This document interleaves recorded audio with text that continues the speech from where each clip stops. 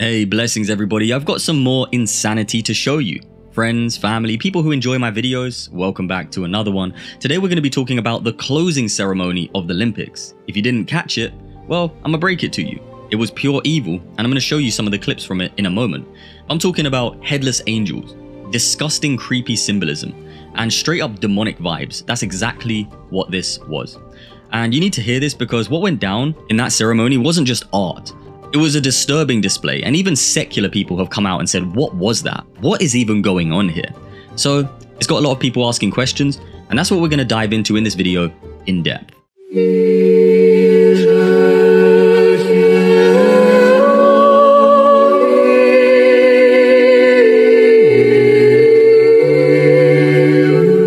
So what exactly is going on here? Let's get straight to the point. Now, a lot of people are going to think this is stretching because they don't have spiritual discernment, but it is what it is. I'm not here to people please. These are the facts. This right here is a headless angel at the closing ceremony of the Olympic Games. Now, we know that angels represent messengers of Yahweh. For those of you who don't know, Yahweh is the true God. He is the God spoken about in the Bible. Go and read the Old Testament. You will see his name is there many times, over 6,000 times. Go straight to the book of Psalm 68:4 and you can see it for yourself. Anyways, so the absence of a head on an angel shows the disconnect from the divine authority. This is ultimate blasphemy right here. By beheading an angel, decapitating an angel, what they are ultimately saying is they have severed the connection between the messengers of Yahweh and mankind. This is what's being said here. Now, not only this, there's a very dark, creepy, ominous vibe to the entire ceremony, but they mix this in with some upbeat singers to cause people to basically go up and down in their emotional state. This is a form of control. It's a form of mind control. And the entire ceremony was set against a dark, almost apocalyptic backdrop. The music, lighting, choreography, all combined create an unsettling, eerie, wicked vibe, but only for those who have discernment. Other people will be taken away with the entertainment. Take a look into the etymology of that word in your own time. Now, this wasn't your typical celebration. It was something far more sinister. And this becomes abundantly clear when you look at the blatant symbolism. Not to even talk about the amount of times they cut athletes off who were trying to promote Jesus Christ, who were speaking about Jesus Christ. But when somebody tries to promote a false ideology, all of a sudden, oh, they're allowed to say that. But the moment someone wants to put Jesus Christ on one of their pieces of equipment, all of a sudden, that's against the rules. Now, throughout the ceremony, there were numerous symbols that raised eyebrows. Everything from occult imagery to references that align with pagan rituals. And by the way, my Olympic documentary is coming out soon, and that will expose a lot of this in far more depth with evidence to back it up. And yeah, not only is this disturbing that they continually come against Jesus Christ and anybody speaking about him, but they will openly display decapitated angels, pagan mythology, and they will say that's fine to promote. And let me know what you think about that in the comment section below. But for now, let's take a look at some tweets from the general public and see what they have to say about this closing ceremony and the Olympics in general. Let's take a look. Okay, so this user here, Cab, says, the 2024 Olympics closing ceremony was obviously a homage to Lucifer, the sun god. They can say it means whatever they want, but I see demonic entities entering an astral portal during a ritual. It's all front and center because they know their time is almost up.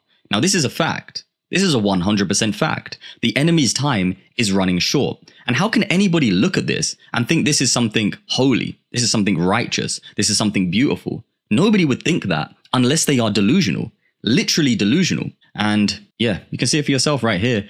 Here's the being that Cab is saying is Lucifer. And here is the symbolism. Very, very obvious symbolism. For anybody who knows anything about the occult, anything about paganism, you will know that what is taking place here is not holy. It is not righteous. This is wickedness. And anybody who's trying to make excuses for this, you are part of the problem. That's what you need to realize very quickly, that you are part of the problem. And for anybody here who is awake, hearing the sound of my voice, when you go and explain this to people and they just dismiss it, they are part of the problem. They are literally the people who are afraid to speak up or too cowardly to speak up, or they just don't even care. They are so selfish and so self-centered in their own lives that they don't really care about exposing what is taking place here. As the scripture tells us to do, expose the works of darkness. They would rather just get on with their own life because they don't want to step on anybody's toes. Even though the devil is continually stepping on theirs, they just don't realize it yet. This user Libs of TikTok says, closing ceremony of the Olympics. WTF is this? I mean, that's how they decided to express witnessing this. Insanity. Then we have this tweet here from Caroline. She says, the Olympics closing ceremony features a headless and armless angel with what appears to be an effigy of Lucifer, the golden voyager, standing in gold. Certainly a fitting close to the most demonic and satanic Olympics in history. I mean, that's a good point. I mean, that's also a very good point that she brought up here as well, saying that the arms are also missing. Yeah, so not only is the connection to divinity severed, but the arm, which is the action, the deliverance, is also severed. Yeah, it's a good observation there. So yeah, this is absolute wickedness. It looks completely evil. Honestly, how does anybody condone this foolishness? Absolutely insane. I have this lady here, Liz Churchill. She says the Olympics closing ceremony looks like a celebration of Satanism and demonic forces. What do you think? Let me know what you think in the comment section below. I'm genuinely intrigued about what everybody thinks about this, because I can come here and I can present the facts that I've studied for years, and I can show you this is that, which I do in my educational series. But at the end of the day, I'm still interested in what everybody has to say. Some people come out with the most amazing input in the comment section. They sound like scholars. You know, other people, they just leave the most ridiculous, foolish comments. But, you know, that's what the internet's for, right? For everybody to share their opinions and for people to connect, mankind to connect. At least that's what I think is the most useful use of the internet, other than obviously preaching the gospel of Jesus Christ, which is what I do here on this channel very frequently. Whether you're a Christian or not, you're welcome here on this channel though, because this is a source of truth. Glory to Yahweh, who is in me. Okay, let's take a look at this tweet, because this tweet here looks quite interesting. Let's take a look at what they're saying. Nikki says, closing ceremony, Olympics 2024, returning to the gods of old. Opening the portal. While it's easy to dismiss this as satanic, look a bit closer. We are seeing push for the return of the fallen ones. The promise that we can be like the gods, pushed by those like Harari and many others. Jupiter, Saturn, rising. The honored bull with eyes glowing. It's all connected. I'm sure Secret Sunblog will have a breakdown soon. What's Secret Sunblog? I'm guessing this is a guy who talks about these kind of things. I haven't actually checked his channel before. Pretty interesting tweets actually. Maybe I will check this guy's tweets out at another time. Okay, anyways, back to this one. So what is going on here? Jupiter. Wow. Okay, she really did catch on to something here. This is the symbolism for Jupiter. And let me find out exactly what type of symbolism this is. Take a quick screenshot of this. Where did this originate from? I'm actually intrigued. This is actually pretty strange, to be honest. This is the symbol for the planet Jupiter. And I've actually not come across this specific symbol before. I haven't really studied what Jupiter represents or anything along those lines to the occultists. We know the occultists, they've fallen into worshipping the creation rather than the creator, as the scripture says they would do. So they worship the planets, the stars, and these kind of foolish things. But let's take a look at what they actually believe about this. It looks as if it's the number 24 also. Very similar to the number 24. See it? But what does it represent exactly? I remember this has something to do with Zeus. I'm pretty sure it does. Yeah, here we go. Jupiter, Zeus, classic major planet. Now, I think it has something to do with the letter.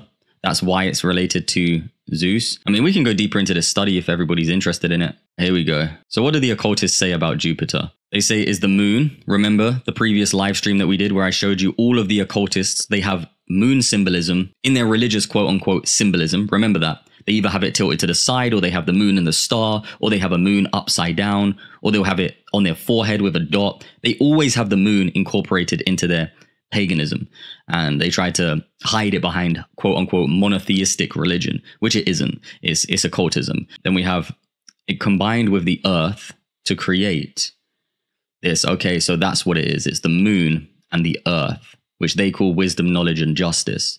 So that's what they're trying to push here, is quote unquote wisdom, knowledge, and justice. Now that we've come to that conclusion, we can understand very clearly that the wisdom is the wisdom of man. The knowledge is the knowledge of the fallen ones, which they are presenting before mankind. And what was the final thing? Justice. Well, it's going to be unrighteousness. Remember, it says that Yahweh will hand them over. The children of disobedience will be handed over to their own desires. They claim that they are righteous, but there is none righteous, no, not one. They're in rebellion to the truth. They reject the truth, Jesus Christ of Nazareth, who is the way, the truth, and the life. And they try to place man in positions of gods. And that's what's taking place here very, very clearly. I have no idea what this is going on here, but this just looks absolutely insane. What is this? Somebody posted this. They said, Nike winged victory of Samothrace. More headlessness. As I alluded to in the video for the eclipse last fall, October 2023, I knew decapitation would be a theme this summer, but had no clue how. Okay, very interesting. Very interesting. So yeah, I did hear that they were claiming this was about Nike, their fallen one, which is actually what that big shoe brand is named after. Insane, right? Absolute insanity. Well, anyways, if you enjoyed this video, do hit that thumbs up button, like and subscribe for more content like this. I greatly appreciate every one of you. And we can dive into these concepts a lot deeper in my educational series. If you have any videos you want me to do deep dive documentaries on, definitely let me know about that in the comment section below. And if you're not already following me on Twitter, my Twitter is SaintAVS, now known as X. I love you so much, family. May the Most High Yah shine his face upon you always and give you peace. And I'll see you on the next one. Shalom, shalom.